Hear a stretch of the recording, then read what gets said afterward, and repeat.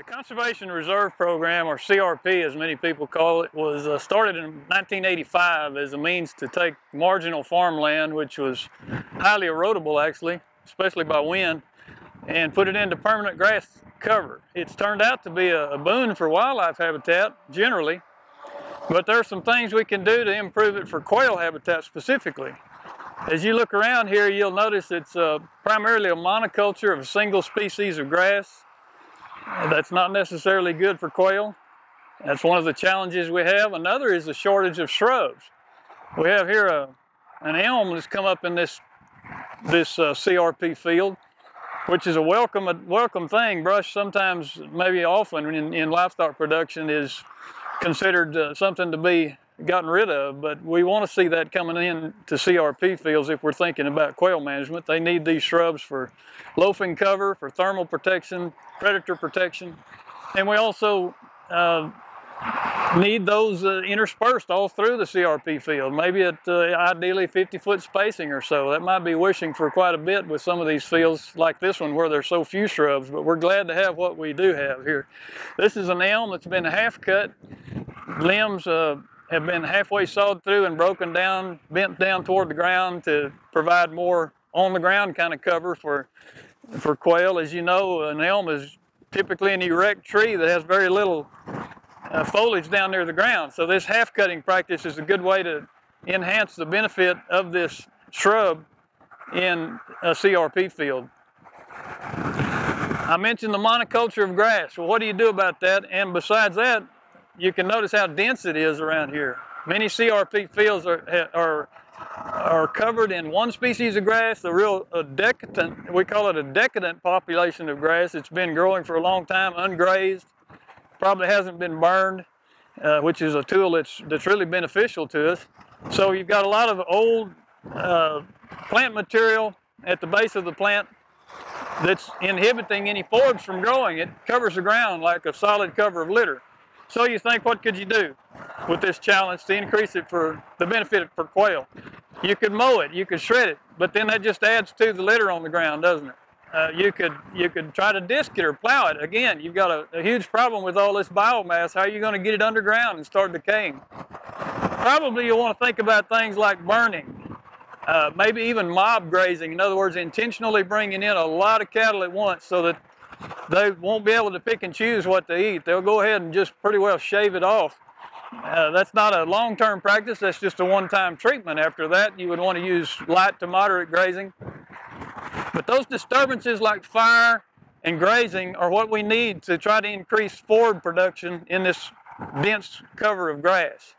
So we're missing a more diverse grass species that could enhance it through those kinds of disturbances. We're missing enough shrubs. We can allow shrub encroachment where previously we might try to get rid of shrubs coming back in. And we can use half cutting, for example, with some species like elm that aren't particularly useful to quail. Other species that may come into CRP fields might be mesquite, could be juniper or cedar, might be plum, but whatever you have in your area, be proud you have it. Wildlife shrub plantings are a good tool to consider when it comes to CRP that has a lack of shrubs. Some CRP fields don't have a lot of shrubs coming back in them. Here on the high plains, which is incidentally is where most of the CRP land is in the state of Texas, we don't have a lot of shrubs that come back into these CRP fields. Sometimes people that are really interested in giving a field a boost from a quail standpoint will plant aromatic sumac. It's been found to do well. I'm standing by one of those here. Plum, some of these species like that can be planted. The main thing to remember though is that you're going to have to irrigate them. You're going to have to take care of them for 2 or 3 years probably. Make sure you have a weed control mat on the ground, drip irrigation in place. It's not a inexpensive proposition. And as you can look down the line here, you'll see some of these trees, in spite of irrigation and good care over several years, have died anyway. So we do have some survivors though, and that's a good thing. Just be sure and use good farming practices, don't just put them out here and wish them well, because you won't have good results at all at that rate. It's sort of a drop in the bucket. You know, looking across the landscape, you realize this is not going to contribute a whole lot, but it is something. And it's something that some people do to, as I said, give things a jump start, get things going a little quicker. The Texas Forest Service has a nursery in Lubbock that provides what they call wildlife packets of seedlings that can be used for this purpose. That's where these trees came from. Commercial suppliers have those just as well. So check out what would be the best deal for you. But there's no shortage of seedling shrubs that can be used for purposes of quail management. Good loafing cover plants as well as food producing plants. Check that out and think about this as an option if it fits your objectives on your CRP. Weed control is important in establishing these shrub plantings. We have fabric on the ground here that got these seedlings up to the height you see now. You even see some little Illinois bundleflower here, which is a very good forb that's survived. But it would do some good to have less grass here mixed in with it so that it's not competing so much with these plants. You might accomplish that by fencing this out, as silly as that sounds, and using some kind of weed control till these shrubs get up a little bigger. Or you could count on some grazing, using grazing as a tool to knock this grass back a little bit.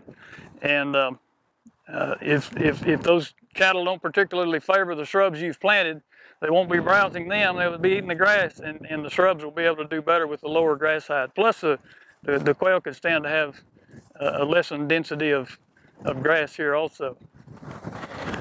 One alternative to adding shrubs to your CRP is the construction of brush piles like you see here.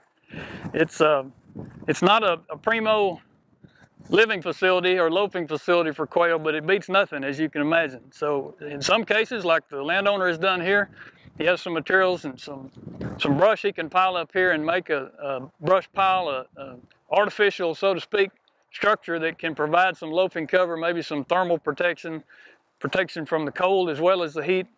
And as long as varmints don't take up residence there, it can be a decent substitute for a shrub. But it's not what you would want to aim for. It's something that you just may have to use because you don't have any alternatives. And it can be a good alternative in some situations like this, where there's just really sparse natural shrub cover. Strip disking is a good practice. Fall and winter disking alone can encourage forb production, which is a good thing for quail management. You get the seeds, you get the cover that's associated with them, and the diversity just from the seed bank that's in the soil. Now the high plains is typically a short grass prairie, which is blue grama and buffalo grass. Neither one of those grasses are particularly useful for quail. So this opportunity to modify some of this landscape as we manage CRP is a good opportunity to improve habitat for quail above actually what it was in its native state in a lot of this shortgrass prairie country. This is an area where disking was, actually plowing was done on a small area to try the treatment and see how it would work. They plowed about 2 acres here and then planted a wildlife seed mix of perennial grasses, native grasses, or grasses that were close to natives, close kin to natives. They used green spangletop, they used yellow Indian grass, they used big blue stem, grasses such as that. They also put in some legumes such as Illinois bundleflower, forbs like purple prairie clover, alfalfa, and those legumes are very beneficial for building soil nitrogen as well as producing seeds for quail. And so we see here in this treatment trial done about 3 years ago a fair amount of success. We've opened up the ground where quail can travel better. Many of those grasses have survived. We definitely don't have a monoculture here on this treatment area. We have some species of weeds and forbs that have come back that weren't planted. That's not necessarily a bad thing. It increases the diversity. As long as those plants don't squeeze out what we've planted, we're happy to have those too. Another thing you can do is just disc strips across the field, maybe every 50 feet or so, and again take advantage, not just in a block like was done here, but in strips all the way across the field, maybe around the perimeter of the field. Again, take advantage of the native soil bank or plant seeds. Here the landowner planted sunflowers in 50-foot strips, and the sunflowers have done pretty well, as you can see across the landscape. They've certainly increased the diversity of the plant community, and overall, I think if you can put aside the cost, which I think ended up being pretty expensive for this landowner, he saw really good results here. If the cost can be reduced down to the point where you're able to stand it or you can justify it with your hunting operation, this is a real good practice for converting this CRP land into a more useful state for quail. Again, you still need shrubs though. A diversity of forbs, diversity of grasses is nice for nesting cover, for feeding, for brooding, for insect production. But without those shrubs, you don't have good quail habitat, and you still need to address that in some fashion. Take advantage of what's coming up in your field, if that is the case, or you may want to think about planting some shrubs in the high plains. Now for a different perspective, a whole different part of the state, Dr. Dale Rollins, the director of the Rolling Plains Quail Research Ranch, is going to give his perspective on quail management on CRP. Thanks, Ken. I'd like to tell our viewers now about Rolling Plains Quail Research Ranch. Our CRP fields were put here in 1986, 87, so they're about 26 years old. They're out of the program now. We took them out in last September of 2012 to provide greater flexibility on what we can do relative to quail. You got to keep in mind that the weak link on most CRP fields is woody cover. So as we look across this CRP contract, we can see that the mesquites have been allowed to invade.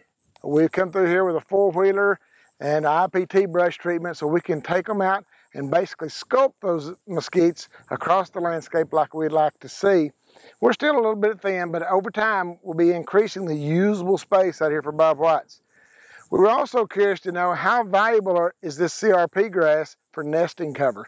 It occupies about 13% of our landscape here at the Rolling Plains Quail Research Ranch. Over the last 4 years, we've monitored 100 nests.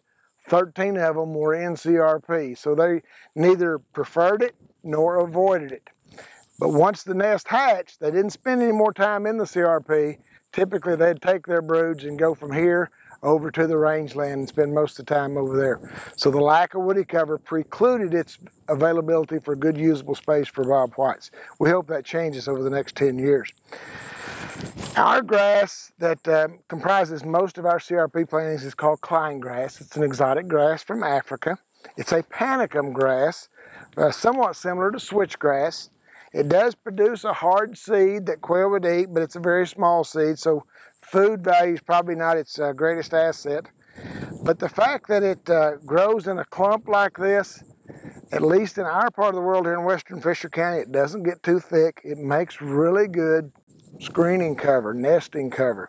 So you can see that there'll be a bunch of grass here, but there's always a lot of bare ground. Quail do require some bare ground to find seeds and to escape. So it just provides a good growth structure. And if you've got to plant an exotic grass here in West Texas, if Klein grass will grow and you have an interest in quail, it'd be one of the ones I recommend to you. You can contact your local NRCS office and they'll tell you whether Klein grass is appropriate for your part of the state.